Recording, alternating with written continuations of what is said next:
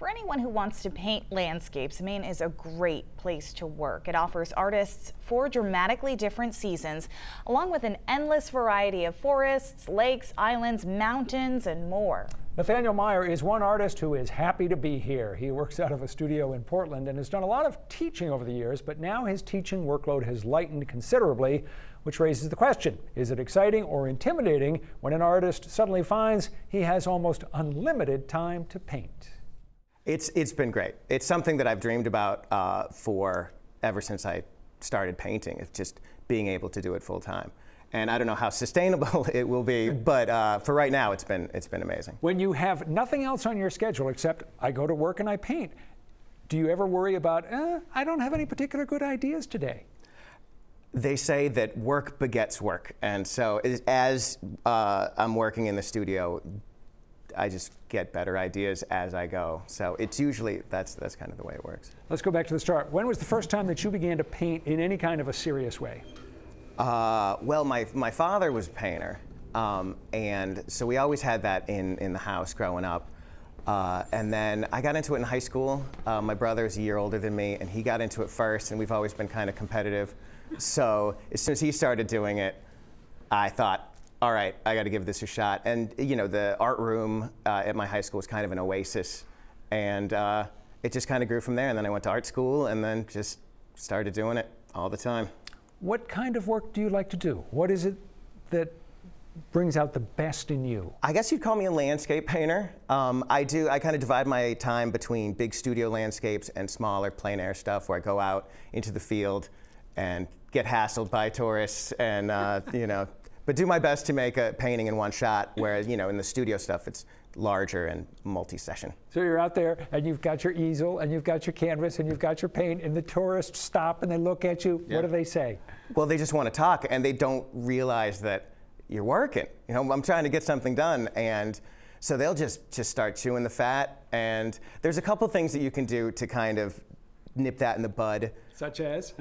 Wear headphones and take your shirt off. If you don't have a shirt on, no one wants to approach the shirtless man. That's a good tip. It totally works.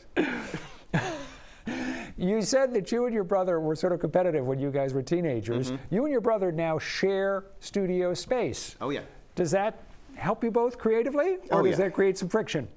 Well, kind of both. We also have worked on a series of collaborative narrative paintings, so we it makes for some good fights. But you know, we're both passionate about it, and I think, you know, that slight competitiveness lends itself to getting more work done, and more work is better work. You said that your father was a painter. You grew up dividing your time between South Florida, where you were during the school year, and then as soon as school was over, boom, you're up here to the coast of Maine, in the small town of Korea, down east. Yep. What is Maine like as a place to paint? I think that there's no place like it. It's I mean, I think that's why we have that tradition of Maine landscape, is because it's a singular place. You know, it's a young coastline, geologically speaking, but it just seems so ancient, and it's just very strong, and it lends itself to the putting down of paint, for sure. For an artist working with paint, light is so important. Often what you're trying to do is capture a certain slant of light. What is the light like in Maine? It's been described as gray. Like even on a sunny day. For 5 months, from November to April? Yeah, exactly. But usually there's a crispness there that I don't think you get other places, which, you know, might be why my work has kind of a hard-edged quality. You've also done a lot of teaching. You taught at Lewiston High School for 17, 18 years? 17 years. What did you learn from that student, particularly from experience, from students? What did you learn from the young artists that you wouldn't have known otherwise? Oh, geez.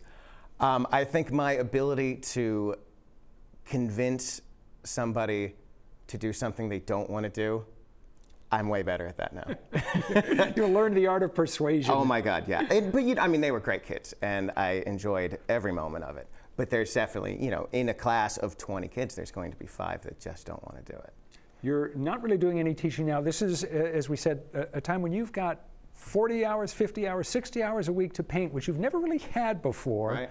Is that liberating? Oh, it's amazing. I am teaching one class at Southern Maine Community College right now, but still, it's 2 days a week. So the rest of the time is nothing but painting. And it's kind of like, it's what I thought about when I was a public school teacher is I wish I could paint full time. And I am painting full time, and it's amazing. I'm doing exactly what I'd be doing if I won the lottery, except for eating more beans and rice. So, you know, sometimes you ask people, what's the dream? Sounds as though right now you really are kind of living the dream. Yeah. I mean, you never have enough time to spend in the studio when, you know, because most artists, you're holding down a day job. And I've been lucky enough that my day job is art related. But it's not the same thing of just being able to go in and crank every single day.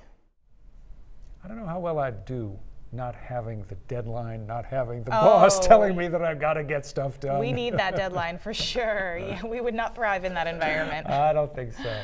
Nathaniel Meyer has a new exhibition of his work that you can see starting this week. It opens Thursday at the Elizabeth Moss Galleries in Falmouth, and it runs through May 18th. Just head to the 207 section of our website or mobile app for more information.